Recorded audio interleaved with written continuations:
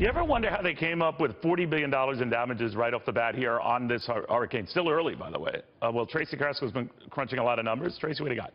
Neil, we're seeing images of damage from Harvey already coming in, but we're really far from knowing the full extent of how catastrophic and costly it will be. CoreLogic, though, is estimating the potential price tag for damage to be at least $40 billion in reconstruction costs, with more than 200,000 homes at risk of storm surge damage in Texas alone. The figure doesn't account for storm surges as far north as Morgan City, Louisiana. That's some 400 miles away from Harvey's landfall.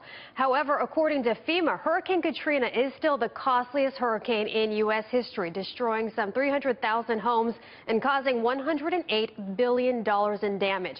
Now, that's roughly 4 times the amount of damage caused by Hurricane Andrew in 1992.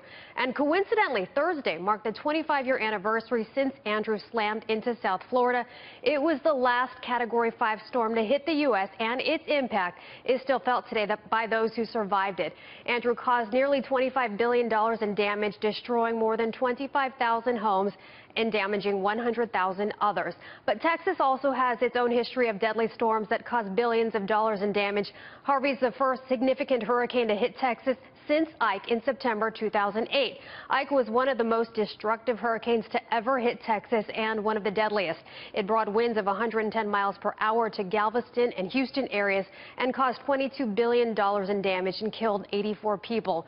Harvey is also the first big storm along the middle Texas coast since Hurricane Claudette in 2003, when it caused $180 million in damage. And now Harvey is hitting the same area as Hurricane Carla in 1961. Carla came ashore with wind gusts estimated at 175 miles per hour and caused more than $300 million in damage. So time will tell where Harvey's impact will be remembered in history, but today people in Texas are hoping it stays far from this list. Neil? All right, Tracy, thank you very, very much.